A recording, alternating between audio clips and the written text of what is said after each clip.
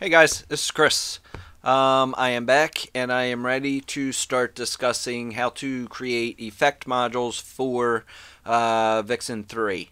Now, for this tutorial and basically all the tutorials moving forward, I'm pretty much going to consider the output module tutorial as a prerequisite. Reason being is that tutorial goes into details about the basics of the anatomy of a module, how to create a module, how to set up the C# workspace, etc. This way, as long as I can go under the assumption that you have the basics down, we don't have to cover the details of the basics, and we can kind of keep this tutorial moving along. Now, I just want to show you my setup that I have for Vixen 3 just for testing. I just have a controller set up with a couple channels. No big deal. This is actually the output module from the output module tutorial. And in channels and groups, we have our assigned channels. And I also created a group node for, in this case, it just contains all the channels. The reason why I wanted to create a group node is when we test our effect, we want to be able to test whether it's assigned to a single channel or to a group of channels. We want to make sure that the effect works. I do also have a display preview set up. Nothing exciting, just our 4 channels put onto the canvas.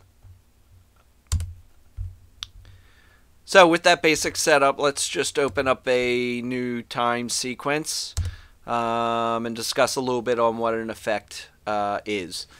If you remember from the output module tutorial, we said that output modules receive a series of commands that were created from an effect module. So basically, when we're creating an effect module, that is what we are doing. We are creating a series of commands and assigning them to the channels that they are assigned to. So for example, if we take this set level effect, what this is doing is this is creating a command for each of the channels within the all channels node. And then Vixen, when we go ahead and click play, that will send those commands to the output module. Now, a couple things I want you to be aware of right off the bat. When we double click this, this is an effect editor. This will be the discussion of the next tutorial. I just want you to understand that the effect editor module is not part of the effect.